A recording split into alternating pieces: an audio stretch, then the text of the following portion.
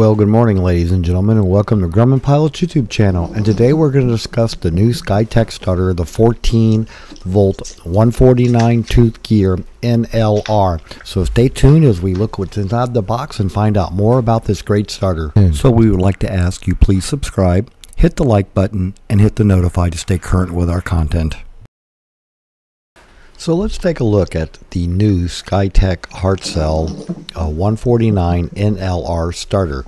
It arrived in a box the other day. Actually, it arrived in a box that says Skytec on the outside, and all the labeling says Hartzell, including all the stuff they stuff in there.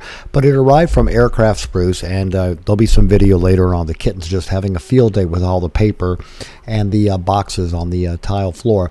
But the starter's a really nice starter, and it's well packed in one of those styrofoam insulation blow in once it's already ready to be packaged kind of deals. It makes it difficult to get out.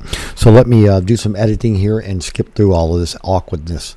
And so we finally get it free of all the plastic and the styrofoam packing, and we now find it's in a nice Ziploc bag with some hardware and some paperwork with a zip tie.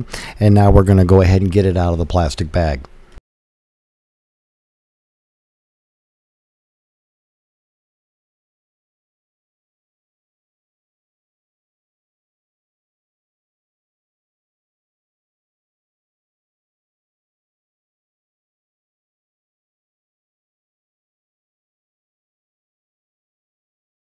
I must say that was a heck of a zip tie on that plastic bag. But anyway, we finally broke it clear, and there's the 8130 release form, and in there are also 4 steel star washers for when you go to put it back on. These starters mount to the Lycoming engines either through 4 bolts or 3 bolts and 1 stud with a nut. But anyway, here's the nice looking shiny starter. It's a lightweight rare earth metal. It turns the engine a little faster, and this one, the gear head, is set up for the 149 gear that you'll find on the 0320s and the 0360s. The 0235s have a ring gear with 122, so make sure when you order a starter for your airplane, you're ordering it for the right ring gear. And that's what it looks like. It's all the hardware is all weather encased. It just needs to have the a main battery starter cable put on it, and then it's ready to go on your airplane and spin it. So it's a nice starter.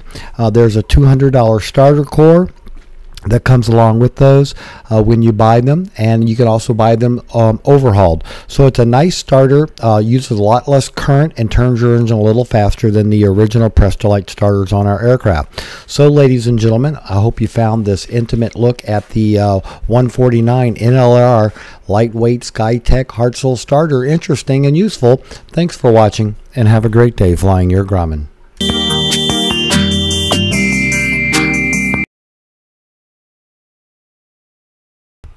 Forget buying expensive toys for your kittens and cats.